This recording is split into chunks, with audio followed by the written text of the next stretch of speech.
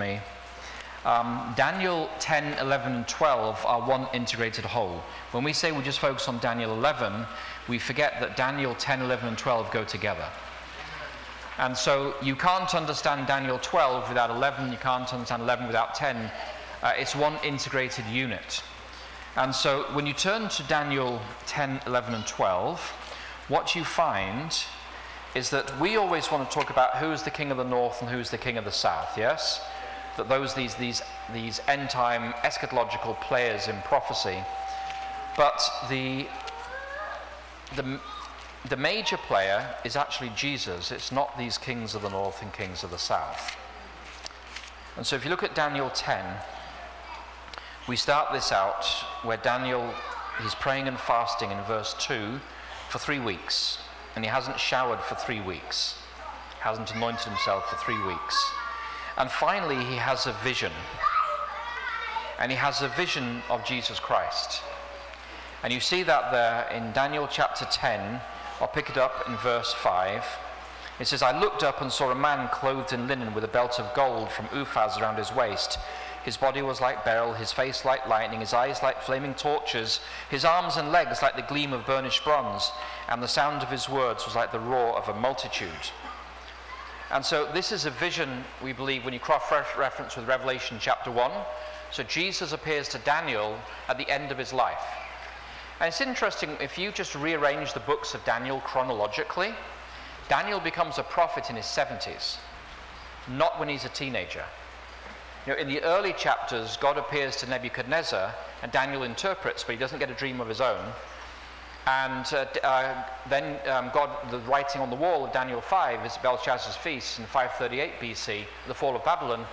And Daniel 7 is when Daniel has his first vision, which is about the 3rd year of Darius. He's been a captive for about 73 years. So he's an advanced old age man by the time he gets his first vision. So we think that he's a prophet through his life. He has his first bona fide vision when he's an old man. The point about that is that, you know, we want God to appear to us in our youth, but God revealed himself directly to Daniel as an old man. Daniel had been faithful through his life, and just before he dies in Daniel 10, 11, and 12, these are the last chapters of his life, this is when Jesus appears to him personally. Okay, so as you look through Daniel's life, how God reveals himself to Daniel is more and more open, so finally Jesus appears to him personally. Which is good news for us, isn't it? That Daniel's been faithful all his life, and at the end of his life he finally meets Jesus, which is a big deal because by the time Daniel 12 happens, many of the Jews have already gone back to Babylon, and Daniel knows he's going to die in a foreign land. He's not going to go back to Jerusalem, the land of his birth. So Jesus appears to him in Daniel 10, and if you look at Daniel 12 begins with, who does it begin with? Michael, who we believe is Jesus. At that time, Michael, the great prince, the protector of your people, shall stand. There shall be a time of anguish such as has never occurred since nations began. But at that time your people will be delivered, everyone who is found written in the book. Many of those who sleep in the dust of the earth shall awake, some to everlasting life, some to shame and everlasting contempt. But those who are wise shall shine like the brightness of the sky, and those who lead many to righteousness like the stars forever and ever.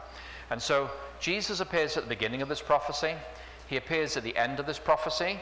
Then if you drop down into Daniel 11 itself, most scholars recognize that in the middle of this passage, at Daniel 11 verse 22, it says there, armies shall be utterly swept away and broken before him, and the prince of the covenant as well. So who is the prince of the covenant? It's Jesus.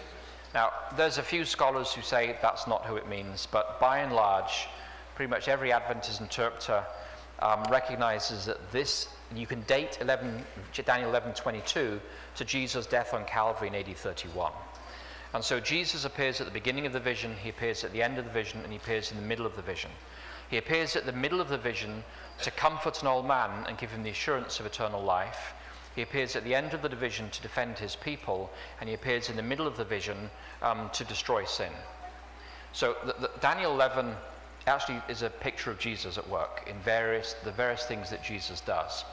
Now, coming back to, that's a very, very, very broad view of Daniel 11. The rest is, as a lawyer would say, obiter dicta, like other words. But we want to know who these kings of the south and kings of the north are, because they are persecuting powers. So, as a general rule, and I'm just going to... Can you see that thing on the screen there? Is it too far away from you? Let's see if I get any bigger. All right. So, we know, or I hope we know, or if we don't know now, we will know in a minute, that there are three basic approaches to prophecy, at least historically. The first is the historicist approach. And the historicist approach says that, let's say Daniel 2 is a great example. From the time Daniel 2 was given, that prophecy flows through history to the second coming of Jesus. And so these prophecies have an outworking in human history, with real actors in real time and real empires and kings and emperors and so forth. And that's the standard Adventist approach to prophecy. It's the historicist approach to prophecy. And so the prophecies of Scripture go from the time of Jesus, or the time of Daniel, or the time of John the Revelator, all the way down to the coming of Jesus and beyond, up to the millennium and so forth. And without historicism, you don't have Adventism. It's as simple as that. You cannot be an Adventist without a historicist understanding of prophecy. And then you have part of the Counter-Reformation. So when Luther had the Reformation, the Catholic Church wanted to fight back about it. And so they came up with two alternate ways of understanding prophecy. And this is called the Counter-Reformation, the first of which was called Praeterism. Now, Praeterism comes from a Spanish Jesuit priest called Luis de Alcazar, and he argued that all the prophecies were fulfilled in the time that they were given to the prophets. Now, there's a big implication for this. You see, if the historicist interpretation is correct, who is the persecuting beast of Daniel 7? Rome. But if all the prophecies were fulfilled in the time of Daniel, which is the praetorist position, what happens to Rome in those prophecies? Doesn't feature, because that all happened 600 BC. So that gives the Catholic Church a bye. None of it applies to us. So that's the praetorist view. And then the futurist view holds that there's a gap. So if you look in Daniel chapter 9, to give you an example, if you look in Daniel chapter 9, you've got the 70-week prophecy. And the 70-week prophecy is one of the most beautiful prophecies of the Messiah. And many Jews at the time of Jesus understood that this 70-week prophecy, 70 weeks represents how many days? 490 days, 490 years, 70 times 7. So this is a 490-year prophecy. But if you look in the text, it says Daniel 9:25, know therefore and understand. So God wants us to understand this. From the time that the word went out to restore and rebuild Jerusalem until the time of an anointed prince. You have a prince who's anointed, the Messiah. There shall be 7 weeks, and for 62 weeks it shall be built again with streets and a moat, but in a troubled time. And after the 62 weeks, that's the 62 and the 7, that's 69 weeks, an anointed one shall be cut off and shall have nothing, and the troops of the prince who is to come and shall destroy the city and its sanctuary. Now, the historicist approach to this says that the 490 years are contiguous, they run one after the other, and that the 70th week was fulfilled from AD 27, which is when Jesus began his earthly ministry, to AD 34, when Stephen was killed before the Sanhedrin. And we can date that through some of the more boring parts of prophecy. So if you turn in your Bible to Luke 3, and you say, how can we date the baptism of Jesus? Well, that's not a hard thing to date, actually. You know, we don't know exactly where Jesus was born in Bethlehem. We don't know exactly where Calvary was. We don't know exactly where Golgotha was. We don't know a lot of things about the life of Jesus, probably so we don't turn them into idols. But in Luke chapter 3, it says there, verse 1, this is the kind of stuff that your eyes glaze over when you read, okay? It says, in the 15th year of the reign of Emperor Tiberius, when Pontius Pilate was governor of Judea, and Herod was ruler of Galilee, and his brother Philip ruler of the region of Iturea and Trachonitis, and Lysanias ruler of Abilene, during the high priesthood of Annas and Caiaphas, the word of God came to John, son of Zechariah, in the wilderness. So this is when the message comes to John the Baptist that he's going to have a child, and when he's going to start his ministry, and that's where he baptizes Jesus. So how many characters are mentioned in those first three passages? You've got Tiberius, Pilate, Herod, Philip, Lysanias, Annas, and Caiaphas. That's 7 characters. So how did they date things in the past? We dated it's 2021, yes? And what is 2021 based on? It's from the time of Jesus. Every significant event in your life is calculated from the time of Jesus. Your birthday, the date you retire, the date you get married, the date you bury somebody, the date you first draw your social security is all dated from the life of Jesus. So you say to the secular person, you don't believe in Jesus, do you? But every significant event in your life revolves around Jesus, whether you like it or not. Okay, but we date it from the time of Jesus. But before the time of Jesus, people would date time by the rulers. So you might say that if you have a child born in 2021, you might say, I was born in the first year of President Biden.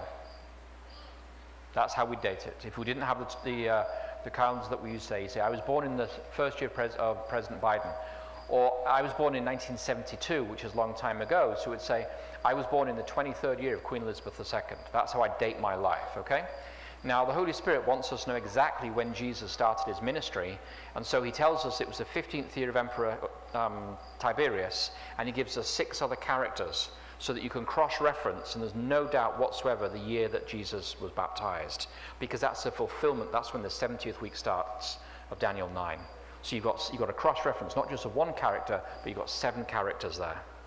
Okay, so that's why the Bible gives us all this extra information so that you can know with absolute certainty when Jesus started his ministry. Now, coming back to the futurist perspective, it comes from the Plymouth Brethren and the Schofield Study Bible. Have you heard of that?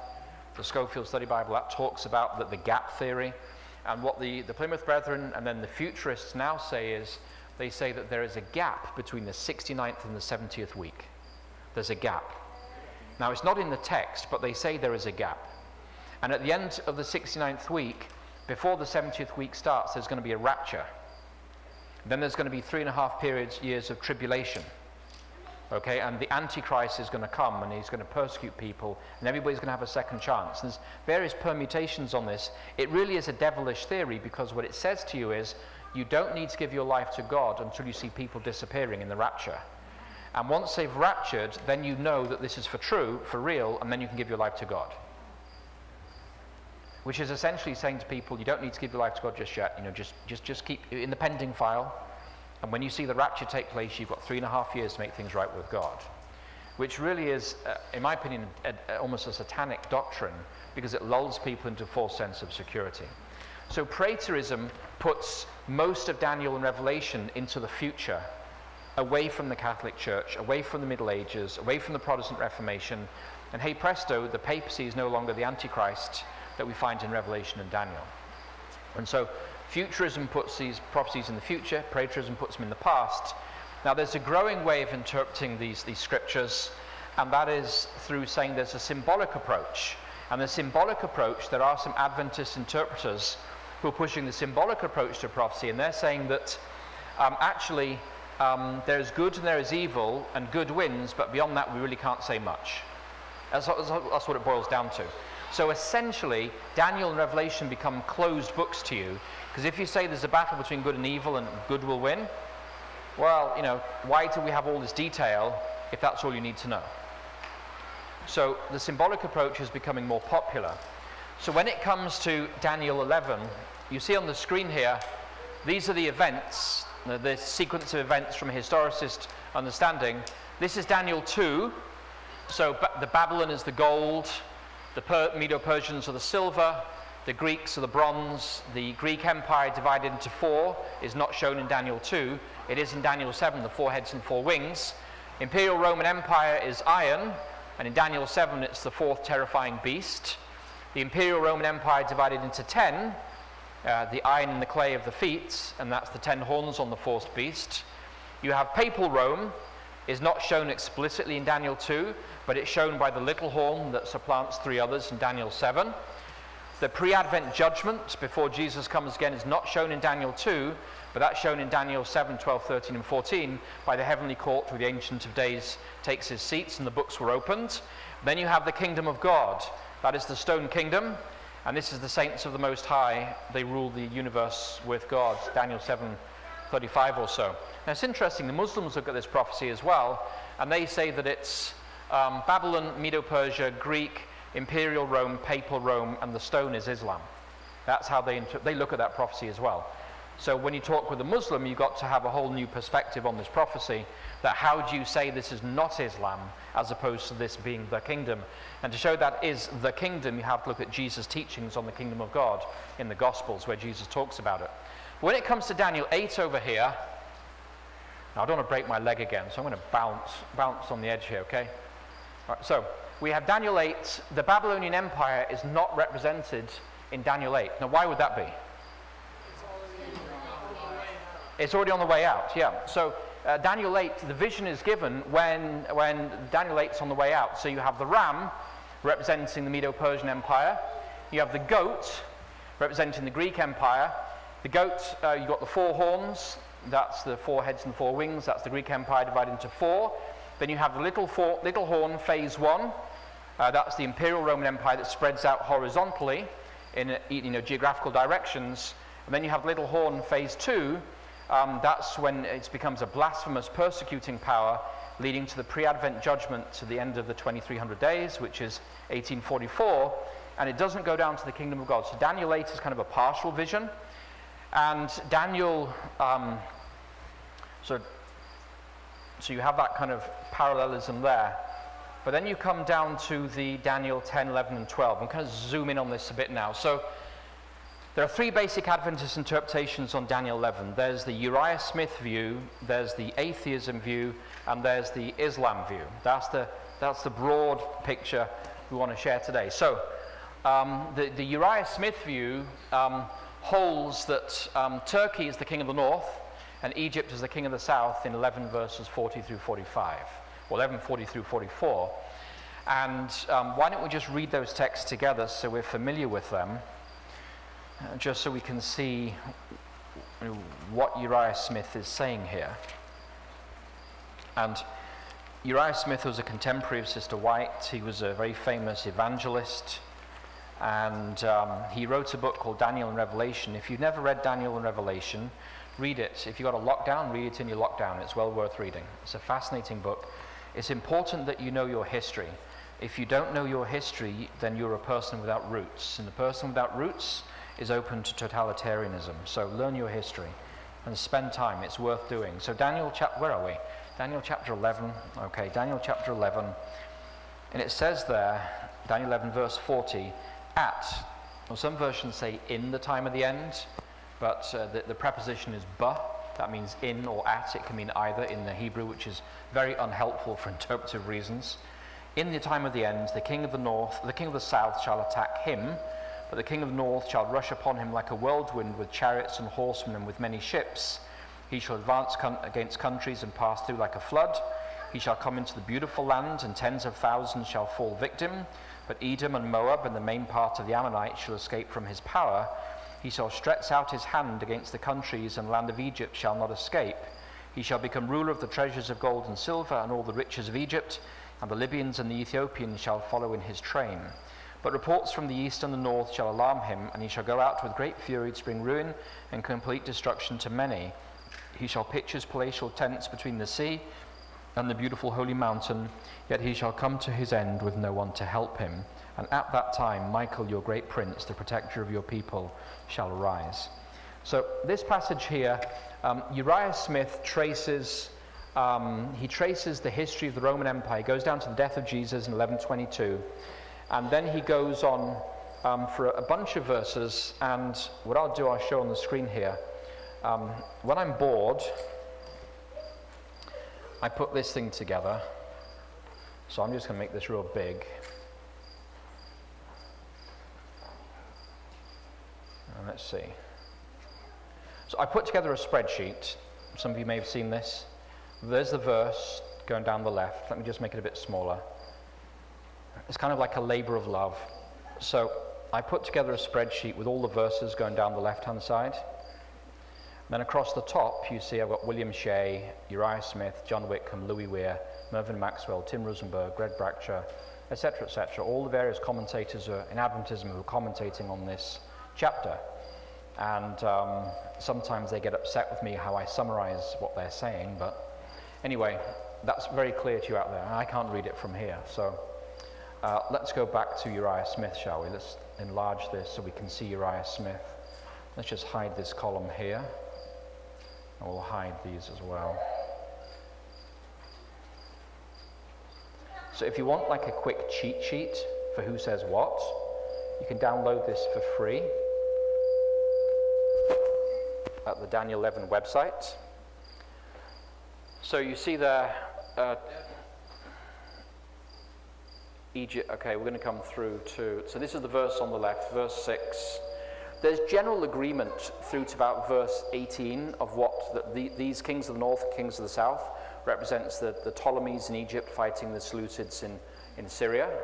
They were two of the 4 kingdoms that emerged out of the Greek Empire. Let's come down to the death of Jesus here.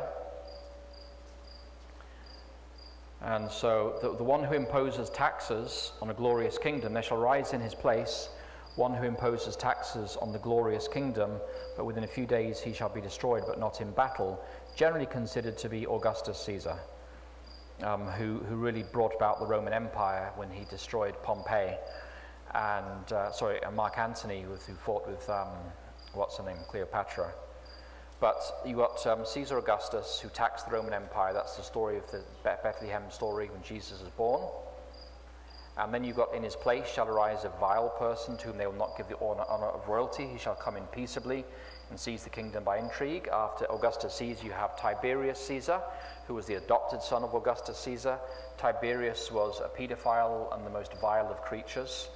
He retreated to an island off the coast of Italy and basically would molest children there. And he's called a vile person in the book of Daniel. And when he died, nobody was upset when he died. And he was the emperor when Jesus died. And so it says, with the force of a flood, they shall be swept away from before him, and also the prince of the covenant. Well, Tiberius Caesar, though he came in peaceably, he won major battles, particularly up in Germany and northern Europe, and also the prince of the covenant. So in his reign, the prince of the covenant was broken. That's the crucifixion of Jesus in AD 31.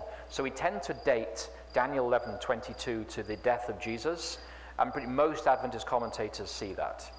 But once you get beyond that, Uriah Smith argued that, we won't go through all the verses in any great detail here, but he argued that, that you then take a jump back in time 130 years to have the civil war between Octavius and Mark Antony. And really, there's nothing in the text. Normally the prophecies go from A to Z. They don't go from A to F, then back to B again, then forward to Z. Uriah Smith takes a zigzag back in time about 130 years, and there's nothing in the text to suggest that's what you would do, all right? Let's just be honest about it. That's become traditional Adventist interpretation, but there's nothing in the text in verse 23, 24, 25 to suggest that you're going to kind of zigzag back in time. But that's what he does. And so he goes back in time to Octavius and then to Constantinople. And he says there in verse 29, at the appointed time he shall return and go forward go toward the south, but it shall not be like the former or the latter. And the appointed time, the argument is that Constantine moved the capital from Rome to Constantinople in 330. And so that from 30 BC would represent 360 years, a time that is a prophetic year, or 360 years. And a lot of Adventists dispute whether the appointed time, whether that should be interpreted like a times or half a time. I don't think the case is particularly strong for that, actually. But to come down, he then goes on, he's on stronger ground with most other Adventist interpreters. And it talks about, I'm going to make this a bit smaller because it keeps dropping on me. Here you've got the persecution of the saints as the papal supremacy. Most Adventists see these middle verses of Daniel 11, 33, 34, 35, and 36 as the persecution, the 1260 days persecution. Whether you are Islam, atheism, or papacy, most people see that. And that corresponds to Daniel 7, the papacy, the little horn that prospers and persecutes the saints. But then you come to 36, and Uriah Smith takes a detour here, and he argues that the king who will speak according to his own will, he shall exalt and magnify himself. Most Adventists have seen that historically as being the papacy in its final blasphemous stage before the 1798 overthrow by revolutionary France. Uriah Smith applies that to revolutionary France. And so for 36, 37, 38, and 39, Uriah Smith argues that those 4 verses relate to atheism and as manifest in revolutionary France. And then you come to the time of the end. And in the time of the end, what happened in 1798? Well, not only did the papacy overthrown by the French Revolution, but there was a war in Egypt. And Napoleon Bonaparte invaded Egypt. And being French, he wasn't going to win any war, was he? So, that's an Englishman speaking. But anyway, he wasn't going to win any war. He could start a war, but he wasn't going to win any war. So, Uriah Smith argues there's not 2 actors in this verse, and that the Hebrew is really obscure. The prepositions, there's lots of he's and hims here, and it's very hard to figure out how many he's and how many hims are there. This isn't preferred pronouns, this is historical actors. And so, historically, Napoleon Bonaparte invaded Egypt, and he won the Battle of the Nile, and then he decided to advance up the coast of the Holy Land, or Israel, up past Joppa, and he was moving up past Jerusalem up to modern-day Haifa. And the Ottoman Empire got really upset with this, and they sent a massive army down from Turkey, and they drove the French all the way back down to Egypt. And while they were in Egypt, the English fleet under Lord Nelson wiped out the French fleet at the Battle of the Nile. And so he lost his ships, and the conquest of Egypt was over. And so because he argues for that, Uriah Smith, you see there, here's verse 41, it says, he shall enter the glorious land. And in the book of Daniel, the phrase the glorious land is often, or the beautiful land, generally refers to Israel. And so Uriah Smith is consistent in his interpretation of the glorious land, literally it is Israel. So Israel is somehow invaded by the Ottomans, which they did in 1798. And he shall stretch out his hand against countries, the land of Egypt shall not escape. Sultan Selim III of Turkey did reconquer Egypt, making it a province of the Ottoman Empire. And the Egyptians and the nations round paid tribute, which is in verse 43. That is what happened historically. And then he argues that news from the east and north shall trouble him. Now, Adventists since the 1940s have interpreted that as being the tidings of the coming of Jesus, for a whole variety of reasons, and those are good reasons. But Uriah Smith argued that troubles, news from the east and the north, was the news that Russia and Persia, from the north and east of the Ottomans, were invading, and that was the Crimean War, where the Persians and the Russians and the English tried to destroy the Ottoman Empire. They were known as the sick man of Europe. Which leads us down to verse 45, and he shall plant the tent of his palace between the seas and the glorious holy mountain, yet he shall come to his end and no one will help him. Now this is an interesting verse because, let me just make this smaller so that the screen doesn't keep dropping off from me here. I'm not sure why it's playing dodgeball with me or something. All right, can you see that? All right. You can't see that, I can barely see it. So, assuming with Uriah Smith that the beautiful land or the glorious land is Palestine or Israel, the text says, he, that is the king of the north, shall plant the tents of his palace, and that phrase tent is tabernacle.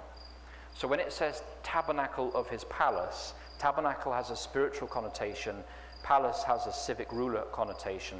That implies that this is a union of church and state at the end of time. That's what it implies. The tabernacle of his palace will be planted in the glorious land between the seas and the glorious holy mountain. Well, there are 2 seas. You know, there's Israel, there's the Mediterranean, and there's the Dead Sea. And so on the glorious holy mountain would logically be, say, the Mount of Olives or Mount Zion.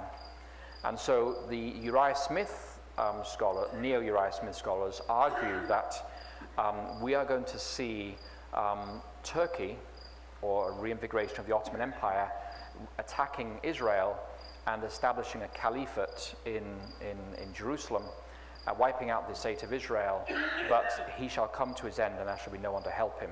It will usher in a global conflict. Now, is that likely? I mean, Uriah Smith makes a good case, and to be fair to Uriah Smith, he's consistent in his interpretive principles all the way through his book. There's no question about that.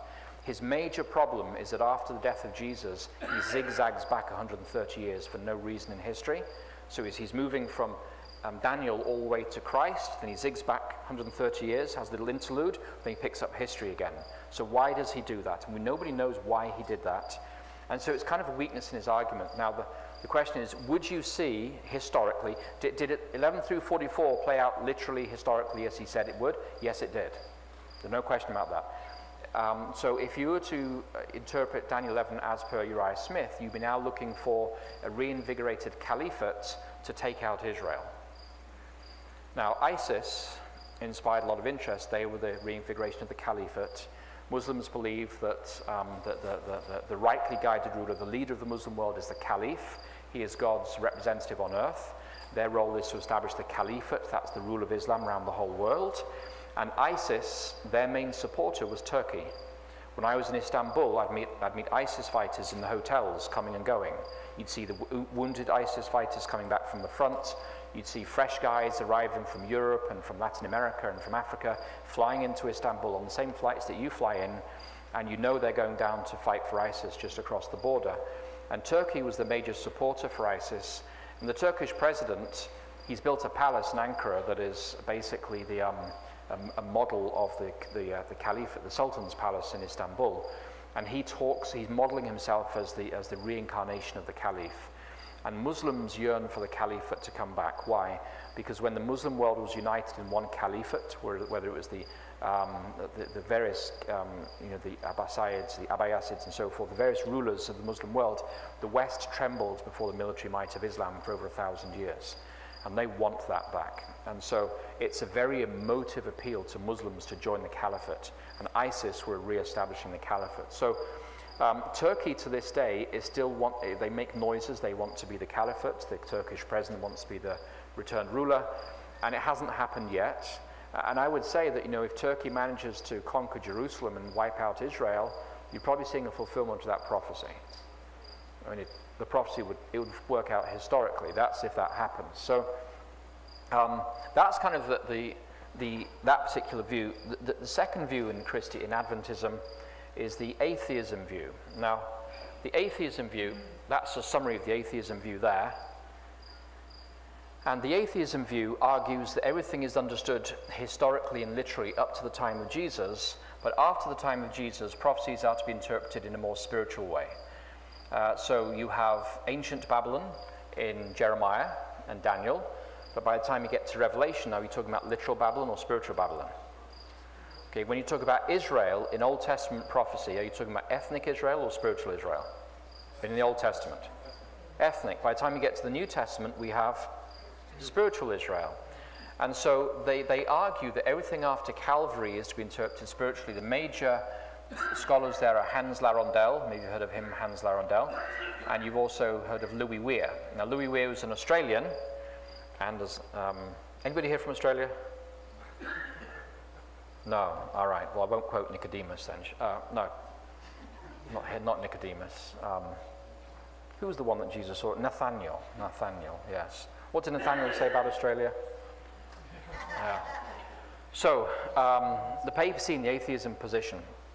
So Louis Weir argued in the mid-1940s that it was absurd to expect Turkey, which had been destroyed by World War II, to become the Ottoman Empire again and to take out Jerusalem. Therefore, we need a new approach to the text. Now, Uriah Smith's argument was based on the flow of history up to where he saw it. And Louis Weir's argument is not so much based on the flow of history, but it's saying, what are the linguistic parallels between Daniel 11 and other passages in Scripture? So Uriah Smith is looking at the history, and the problem with that is you can always make history fit prophecy fit today's history. All right? And Louis Weir said, let's not look at the history per se, but let's look at the what are the parallels between this king of the north and king of the south and what we find elsewhere in the Bible. And in particular, he looks at 2 Thessalonians chapter 2, the passage about the man of sin. And there are very significant linguistic parallels between the king of the north as a blasphemous power in Daniel 11 and the man of sin in 2 Thessalonians chapter 2. And so Louis Weir, he doesn't look at the history so much, he looks at what are the parallels with the other passages of Scripture. And according to the atheism view, the king of the north is the papacy. Verses 36 through 39 represents the flowering of the papacy in it just before it was cut down by the French Revolution. And then from 1140 onwards, you have a struggle between the papacy and atheism. The king of the south representing atheism. And why do they say that represents atheism? Well, the essential argument for that is based on Exodus chapter 5. And if you want to turn there, you'll see why they say atheism is, the king of the south is based on atheism, the end-time king of the south. And this is Moses and Aaron going to Pharaoh. They're saying, let my people go, etc. But in verse 2, it says, but Pharaoh said, now Pharaoh was the king of which nation? Egypt is north or south of Israel? So therefore they say that this is the king of the south because everything is understood in relation to Israel. But Pharaoh said, who is the Lord? And in capitals, it's in capitals in your Bible, yes? So who is the Lord? That means who is Yahweh? That I should listen to him and let Israel go. I do not know Yahweh, and I will not let Israel go. And so for that reason, Egypt represents a rejection of Yahweh. Okay, so it's not strictly atheism. It's a rejection of Yahweh. There's a subtle but important difference. We assume that Egypt was atheist. No, they had many gods that they worshipped. They just rejected Yahweh. The king of the north represents, we're still saying this interpretation, but the papacy, and pretty much everybody agrees on that, at least other than Uriah Smith. But the king of the south is understood to represent a rejection of Yahweh. And so you might say that the spirit of the king of the south is rejection of Jesus, and the spirit of the king of the north is a spirit of domination, if you look at like the controlling spirit behind these powers, beyond the historical actors. So the king of the south represents atheism in the atheism view, and the king of the north represents the papacy. And this view, the major writer here is Louis Weir, and you can get his books from Layman's Ministries International. They own all the copyrights on that, and you can go and buy them. They're a few dollars each. He's dead a long time ago. And we correlate Daniel 11 with Revelation 12 through 14, the end-time vision of Daniel there, of John, and 2 Thessalonians, particularly chapter 2. And there's a lot of linguistic parallels. I'm not going to go into them here today, but there's a lot of parallels there. If you're going to interpret Scripture from Scripture, the atheism view has by far the strongest support within the Scriptures. There's a lot of linguistic parallels there. And so the atheism view was the dominant view in Adventism from about 1945 till about the year 2000. And then you come to the Islam view, and our time is really moving on here. The Islam view seeks to reinterpret Daniel chapter 11 from the time of Jesus as having three conflicts between Islam and Christianity. And the first of those conflicts was the Crusades. The second of those conflicts was from like 1090 to about 1300. The second of those conflicts was the conflict with the Ottomans, with the ships of Kittim there being the Battle of Lepanto in 1520 or so. And now in the time of the end, there is a third conflict between the king of the south, because the south is south of the Mediterranean, that's Islam, and the king of the north, that was historically the papacy, covering the northern half of the Mediterranean. And so the Islam view pushes the idea that there are three conflicts between Christianity and Islam. Now that parallels the trumpets of Revelation. The historical view of the trumpets Revelation is that the fifth trumpet, there are three woes in Revelation, that's trumpets 5, 6, and 7. You're familiar with that? Yes? Am I losing you here? You're still with me? There are 7 trumpets in Revelation. This is going very fast. There are 7 trumpets in Revelation. And the last 3 trumpets, now which way go? 5, okay. The last 3 trumpets, okay, I'm not swearing at anybody, I'll do it this way just to make sure. Okay, so, no, that's 8, isn't it? All right. So you have 7 trumpets, and 4 of them have gone, the first 4 trumpets, and then you've got trumpets 5, 6, and 7. And the 5th trumpet is the 5th, in Revelation 9 is the first woe, and the 6th trumpet is the second woe, and the 7th trumpet is the third woe. Now, if you turn to your Bible, how do we date this thing? Well, we know when the 7th trumpet starts. We know that through a simple little phrase in the book of Revelation, that the 7th trumpet starts, the 7th trumpet and the third woe starts in Revelation chapter 11. Look at Revelation chapter 11, verse 14. It says, the second woe has passed, the third woe is coming soon. And the next verse says, then the seventh angel blew his trumpet, and there were loud voices in heaven. So the seventh angel, the seventh trumpet, is the third woe. I hope you're keeping up with this. And when does it start? There's a bit of stuff about praise in heaven, but verse 18 says, the nations raged, but your wrath has come, and the time for judging the dead. What is the time for judging the dead? When does that begin? 1844. So we can date the beginning of the seventh trumpet, the third woe, onwards to 1844, which is well within the time of the end, because that starts at least in 1798, at the end of the 1260-year prophecy. So the seventh trumpet corresponds to the time from 1844 to the coming of Jesus. Now the fifth trumpet you find in Revelation chapter 9. We look at Revelation chapter 8, verse 13. Revelation 8:13. This is the fifth, sixth, and seventh trumpets, and you've got the three woes. Revelation 8:13 says, woe, woe, woe to the inhabitants of the earth at the blasts of the other trumpets that the three angels are about to blow. And the fifth angel blew his trumpet. So that's the fifth angel, and you come down to verse 11, it's 12, and it says, the first woe has passed. So the fifth angel is the first woe. Then it says in verse 12, there are still two woes to come. Then the sixth angel blew his trumpet. And then to Revelation 11:14, the second woe has passed. So it's very clear that the first woe is the fifth trumpet, the second woe is the sixth trumpet, and the third woe is the seventh trumpet. And generally speaking, the fifth woe is interpreted for a whole variety of reasons, and we could talk till the cows come home about this. The fifth trumpet is recognized as being the Saracen jihad that erupted during the times of the Crusades and so forth, and it runs through to the time of the start, about 1299, and so the time of the start of the Ottomans. And then the sixth trumpet, the second woe, is the Ottoman assault on Turkey, the fall of Constantinople, and then the seventh, then you've got the 391-year prophecy, which ends in 1840, August 1840, there in chapter 9. And so you've got the Saracen jihad, then you've got the Ottoman jihad, and so therefore they say if the fifth trumpet is the first woe, and that's jihad, and the sixth trumpet is the second woe, and that's jihad, logically the seventh trumpet and third woe must also be jihad. It's kind of like an extension.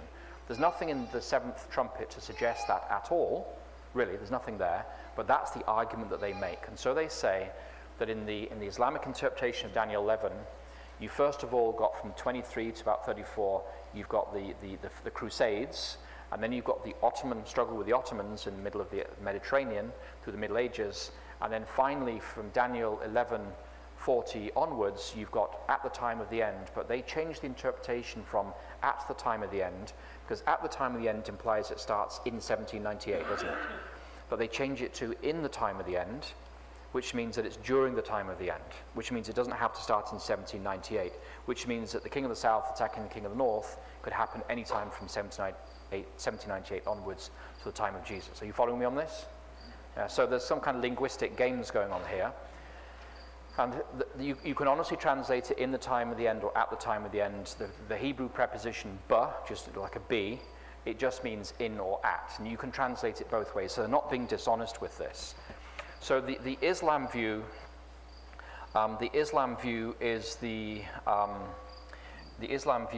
most vocal view these days. They post a lot of things, they write a lot of papers.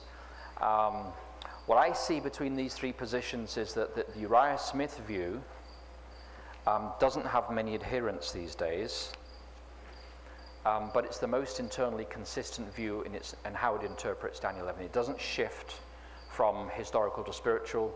It doesn't shift the identities of the King of the North and King of the South. So it has an internal consistency to it. The major problem is, why does Uriah Smith zigzag back in time? Then he picks up again with the persecution of the saints in the Middle Ages. The atheism view is still the dominant view in Adventism today, and we see in our world today, if you looked at the news, you could agree with the papacy view, the atheism view, and you could also agree with the Islam view. You could say that in our world today, in America today, we are facing a rise of a rejection of God in our nation right now. We are facing a rise, whether it's critical theory, whether it's critical race theory, whether it's cultural Marxism, whatever it is, LGBTQ revolution, we are facing a rise of a rejection of the authority of Yahweh in our nation and across the West. That's very clear. That is a force across the West. And the papacy may not appear to be as strong as it was historically, but you never write the papacy off. But you also see around the world today, there are many movements to reinvigorate Islam. And of those three positions, I think that probably the atheism view is still the strongest. And the reason why I think that is that when you compare Daniel 11 to Revelation 17, which is the woman who rides the seven-headed beast, there are 5 heads that were, and there are the 7 heads, and each head has a crown, except for the 5th head, yes? 6th head. The 6th head of that 7-headed beast does not have a crown, and that is normally understood by Adventists to represent from 1798, when the papacy lost her status, until the fatal wound is healed. So if the 6th head corresponds to the deadly wound, the papacy not having political authority, that means what caused the deadly wound, and that was 1798. And so that would line up more with the atheism view than with the Islam view. So when you correlate Revelation 17 with Daniel 11, I think it's much clearer in my mind that the atheism view is stronger. But the truth of the matter is, when you look at this spreadsheet, and I'd encourage you to read it and to enjoy it, encourage you to read through it and enjoy it. And, you know, here we are talking about the ultramontanism. I had to look at what is ultramontanism. Okay, so there's a whole bunch of scholars and interpreters here, and some of them get a bit fanciful, but the 3 basic extremes are well known, that the basic contours of their arguments are well established. And, you know, the position of an Adventist church administrator is, we shall know when we see it. That's the frustrating position of Adventist administrators, yes? Because they know that churches split over the interpretation of Daniel 11. But 4 years ago, when we started this process, there were at least like 5 positions on Daniel 11, and now it's kind of coming down to like 2.5. So the process of, and, you know, some of you commented about the papers, they're kind of academic and so forth, but the process of discussion over the text, praying over it, just chipping away at things, and how certain are you that? It's like you're assuming this is this. Why do you assume that is what you say it is? Over the last 3 to 4 years, we've kind of knocked 2 of those positions out of the ballpark, and really it's down to the atheism view is still standing strong, and the papal view 3 years ago was strong. It's getting weaker by the day. And the Islam view, and the reason for that is that the Islam view really arose when ISIS erupted onto the scene. And as ISIS has been bombed out of existence, it's hard to keep up with the Islam view. But the problem is egos get involved and all the rest of it, so people don't want to give up their cherished positions. So it's the process is long, it's arduous, there's a lot of discussion, a lot of prayer, a lot of debate.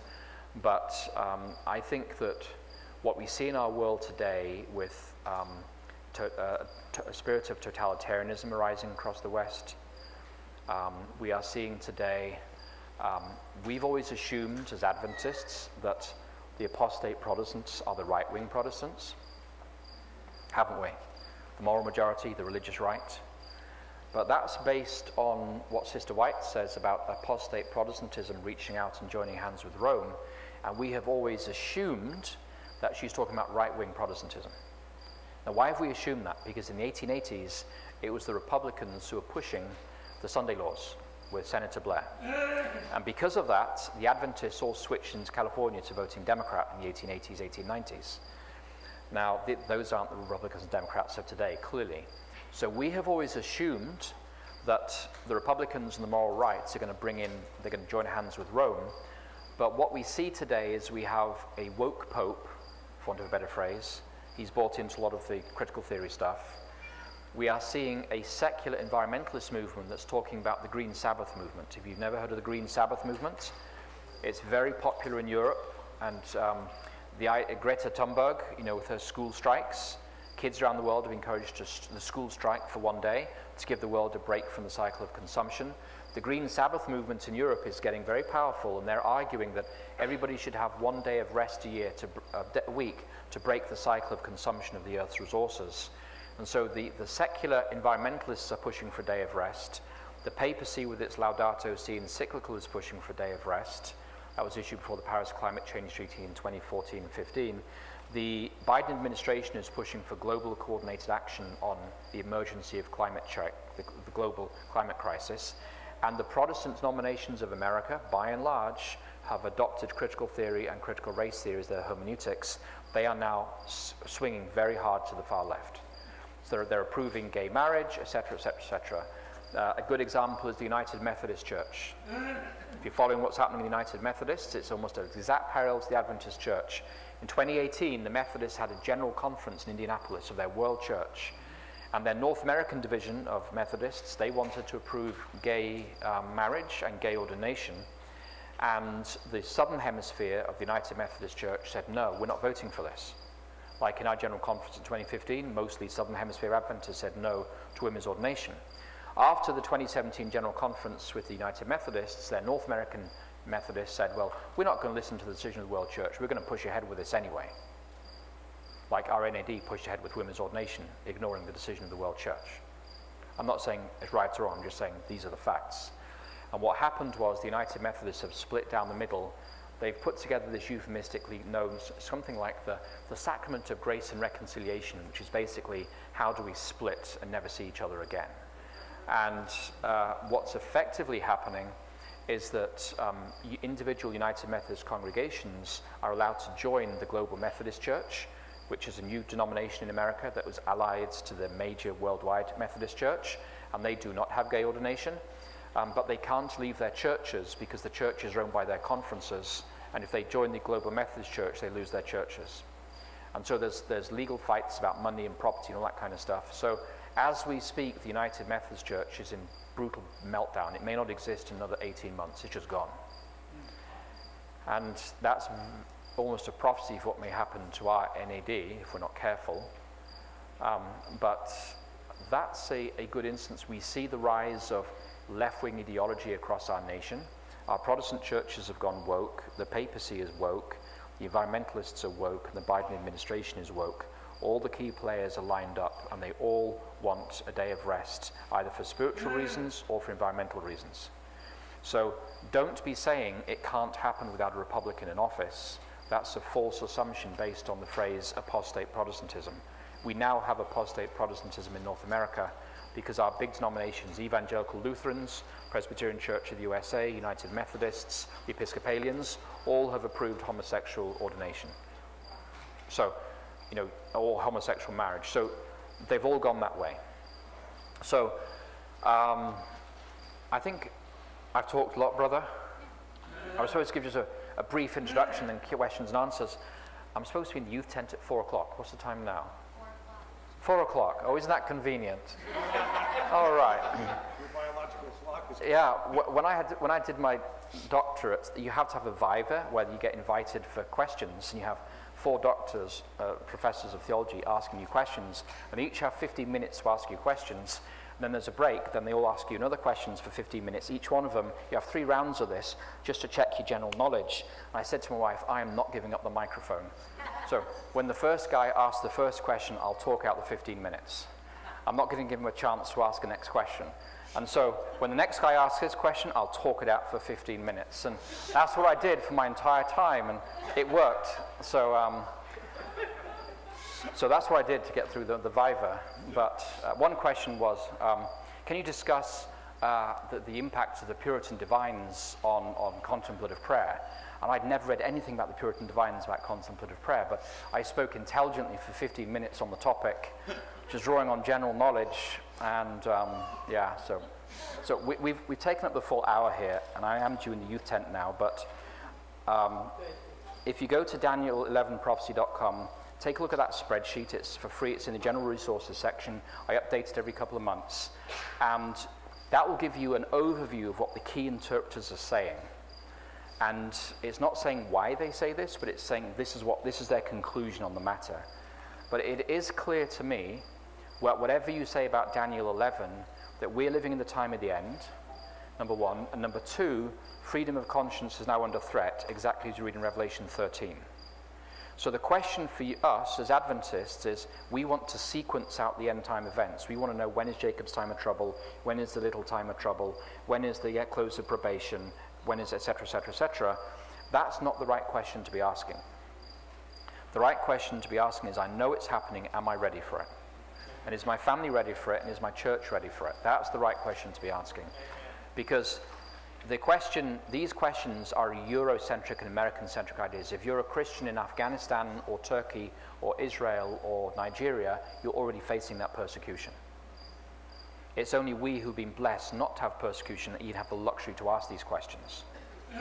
Okay? So we're the minority in the Christian world. Many Christians already experiencing persecution. So we may debate that the scheduling and the sequencing of these events, and to a Christian who's been in China for like 20 years in a labor camp, these questions are kind of like immaterial. Okay? And that's not far from America, the way things are going. So the more important question is not who is the king of the north, who is the king of the south, but Jesus is the central figure in this prophecy in Daniel 10, 12, and 11. Am I right with him? Do I know him? Is he going to stand up for me? When he stands up, will I be found among the righteous? Those are the more important kinds of questions to be asking right now. So our time is up, and I've talked out my hour. Thank you very much. And my wife says, don't ask me a question. And so I'll talk out till you get bored with the answer. So thank you very much, everybody. And if you have any questions, what's your name, brother, again? Ashley. You can connect with Brother Ashley, who has questions on Daniel 11. So obviously he studied it a bit. So you can connect with him if you have questions. So thank you very much, everybody. And may God bless you as you study and as we look to live through this time at the end. Thank you. Amen.